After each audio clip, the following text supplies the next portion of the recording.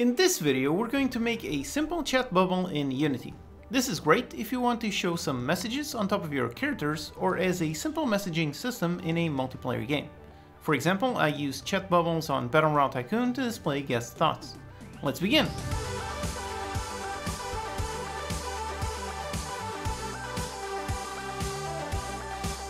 Hello and welcome, I'm your Code Monkey, and this channel is all about helping you learn how to make your own games with in-depth tutorials made by a professional indie game developer. So if you find the video helpful, consider subscribing. Okay, so what we're going to create here is a very simple but very effective system. We're going to show some text using some icon and display it above a character. Like I said, I used this extensively in my last game, Battle Royale Tycoon, in order to display guest thoughts. It's a very simple system designed to provide the player with a bit more information without having to go through a specific UI. So if you have a game with lots of units roaming around, like some management or strategy game, then this system is an excellent way of adding some extra information in an easy way. Okay, so here is what we're trying to make. I have some characters roaming around randomly, and they randomly say some things which you can see popping up above their heads. So we have an icon and a message. And as you can see, the message gets written over time. So this is made using the text writer that we made in a previous video. I'm also controlling my basic player character here. And I can press a button, and there's a very nice text input window, which again, also made in another video. And in here I can say anything. So I just write something, press OK, and yep, there you go, there's my nice message. So you can see how this system is useful for showcasing any type of text, like dialogue between characters, or you can also use this in a multiplayer game for a basic chat display. Check out the CodeMonkey app on Steam. Interactive tutorials, complete games, and more. Click the link in the description and add it to your wishlist. This video is made possible thanks to these awesome supporters. Go to patreon.com/unitycodemonkey to get some perks and help keep the videos free for everyone. Alright, so this is our goal. Let's get to it. Okay, so here we are in our starting scene. I have my player character that I can move around, and there's a bunch of NPCs just randomly roaming around. Alright, so let's begin making our chat bubble. So first of all, the approach we're going to take is to make our chat bubble live in the world as a child of each NPC or player, instead of doing it in the UI. By doing it this way, we essentially avoid some conversion. So first, let's begin by making a new empty game object. Call this the chat bubble. And now inside, let's make a 2D sprite. This will be the background. Then duplicate and make one for the icon. And then finally, let's right-click, create a 3D object of TextMesh Pro Text. So this will be our text. Now here in my textures, I have a simple chat bubble texture. Yep, just like that. And then for the icon, I also have a whole bunch of random icons.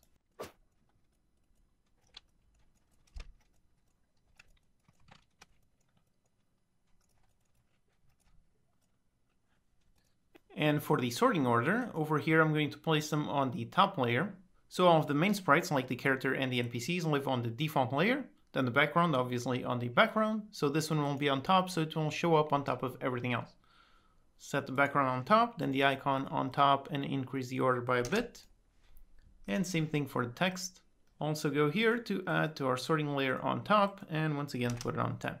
Then for the text, let's align it on the left side, put it down the middle. For the width and height, put both at 0, and down here let's disable our wrapping. Alright, so this is pretty much our setup. We have a background, a icon, and the text. Now through code, we're going to dynamically select the icon, set the text, and modify the background to fit whatever text we write. So let's make that script, a new C# script, call this our chat bubble, and let's drag it onto our game object. Okay, now in here, let's first make a simple private void awake, and let's grab all of our references.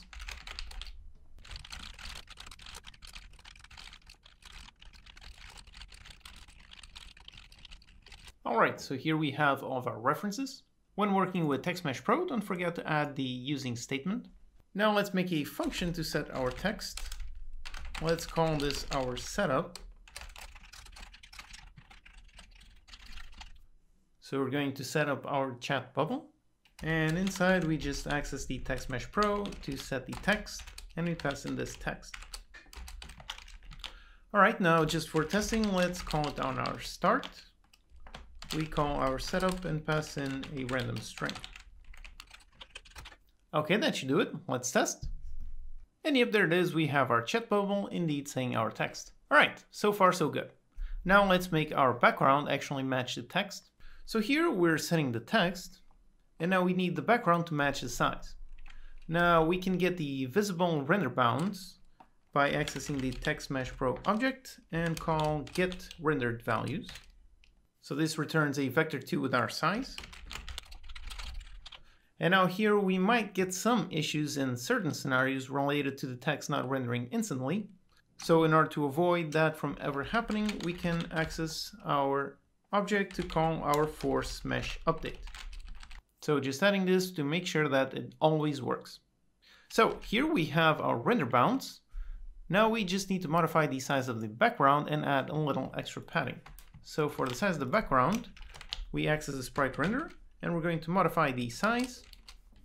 And let's say the text size plus a offset.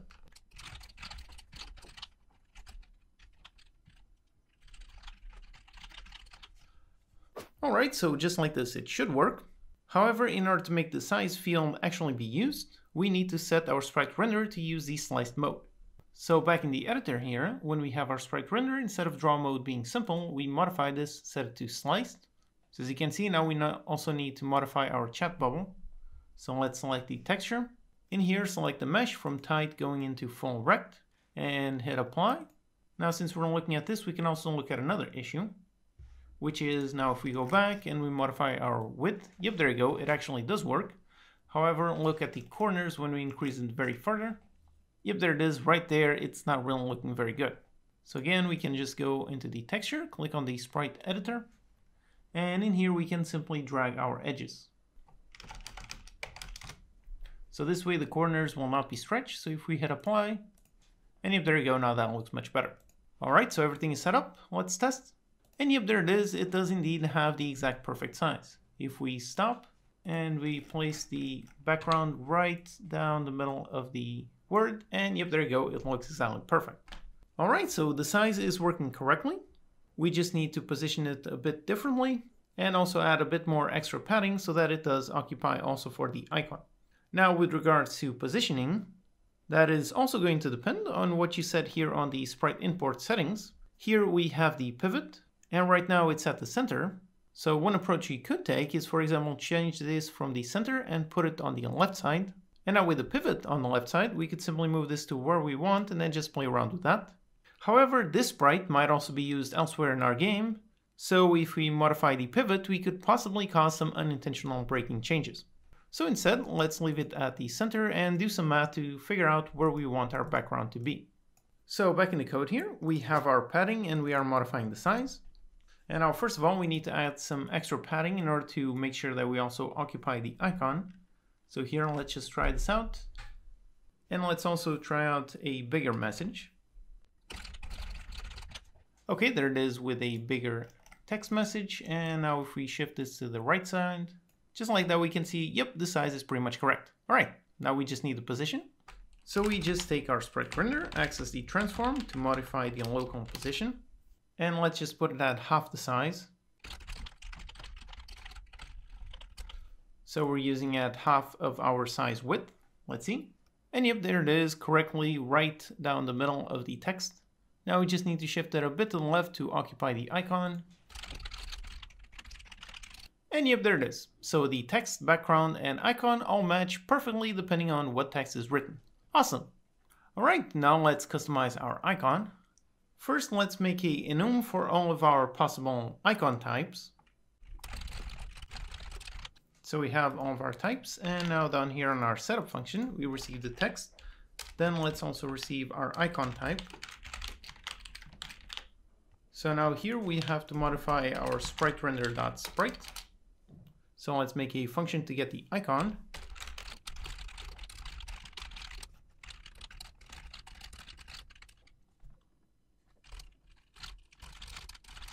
Okay, we just do switch, and now we need to return the sprite. So up here, let's add some fields for it.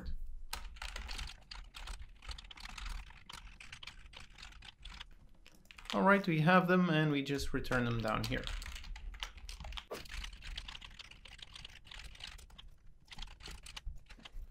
All right, so that's it, very simple. And then on our setup, let's pass in, and right now let's say angry.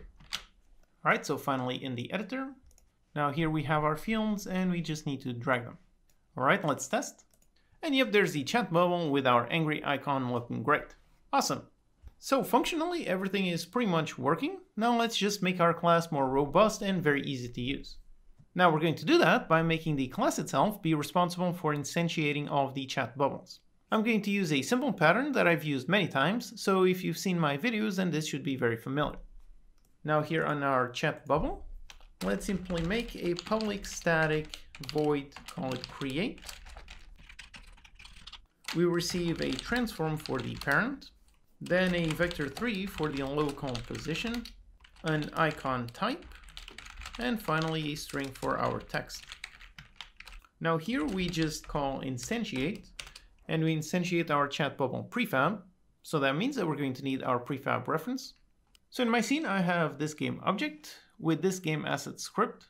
Now this class was fully created in a previous video. It's extremely useful to grab asset references from elsewhere in our code. So all we really need to do is add a public field, in this case for a transform. Let's call it for our prefab chat bubble. So just a public field, and we have a static instance.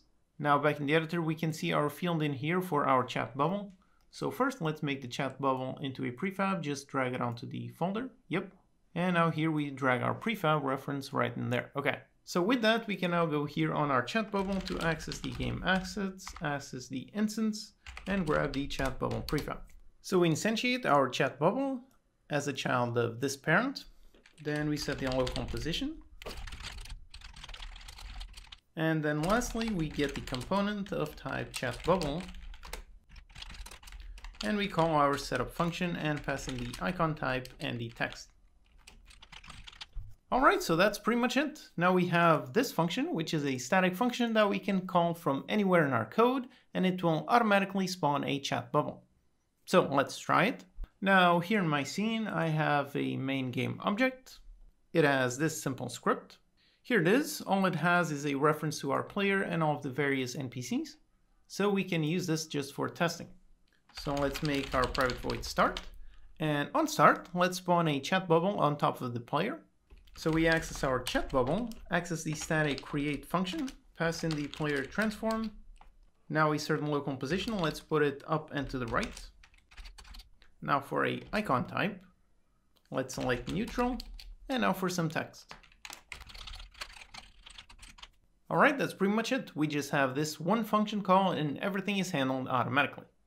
Let's try. And yep, there it is, the chat bubble on top of the player. And since it is a child of the player transform, as I move the player, yep, there you go, it also moves the text. All right, awesome. So right now, the chat bubble actually lives forever, so this one will never go away. So let's make it vanish after some time. Now, in order to do that, it's actually extremely simple. We can use the destroy function. This one takes an object, and then we have an optional time parameter. So we can tell it to destroy the chat bubble transform game object, and then after some time. So let's say after 4 seconds, destroy the chat bubble. We could also expose it as a parameter up here, but just in this simple case, this should work. Let's test. And yep, there's our message. And after 4 seconds, we wait. And yep, there you go. The message gets destroyed. All right, awesome. Okay, so now let's polish this up and add a simple animation. So let's open up our chat bubble prefab. And in here, let's add a animation clip. Then we create a new animation.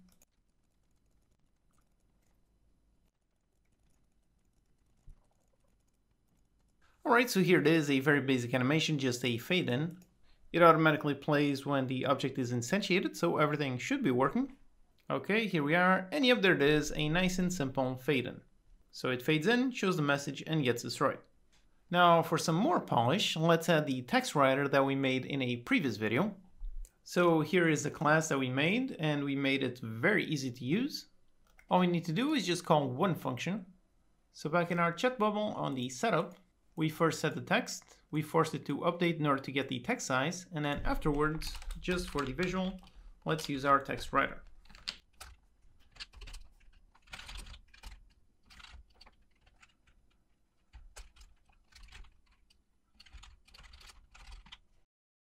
Okay, here we are, and yep, there it is. A nice animation and a nice text writer.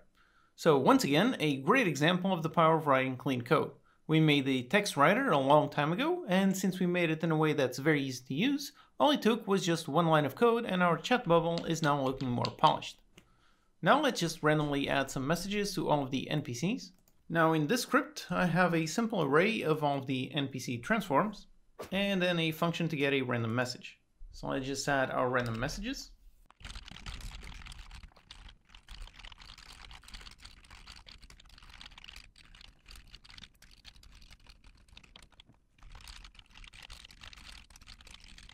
Alright, so here it is. I'm using the function periodic from the CodeMonkey utilities, which is always you can grab for free from unitycodemonkey.com. So this will simply trigger this action every certain amount of time.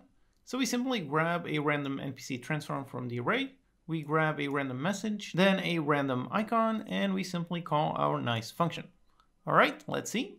And yep, here we are with all of our NPCs saying random messages and all of the chat bubbles are working correctly. They're animated, they've got the text writer, and everything looks pretty great. Alright, awesome. Now let's go for one last thing. So just for fun, over here I have the nice input window, which again was fully made in a previous video. So yet another example of clean code. So we can write something and click on submit. Let's use this to let the player talk. Let's make a script to handle just that. So a new script, call it our player talk. Now here let's do our private void update. And we're going to listen to the input get key down on the key code enter. So when we press enter, let's say that we want the input window to show up.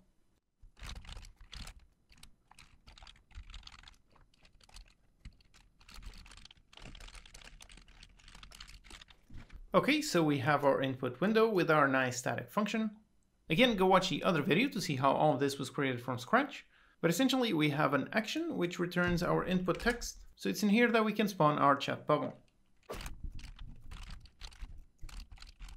Alright, that's it. Let's test. Okay, so here we are with all of our NPCs saying their random messages, and now I press enter. And there you go, there's the nice input window. So let's say something. And press OK, and there you go, there's our nice chat message. So we can input whatever text we want. We input whatever text we want, press OK, and there you go, just like that, we have a custom chat box. So you can see how this simple chat bubble could be used as a very basic messaging system in a multiplayer game. So here it is, all of our chat bubbles at work. And we wrote our code very nicely, so all you need to do to add this to your game is just call the create function and everything is working perfectly.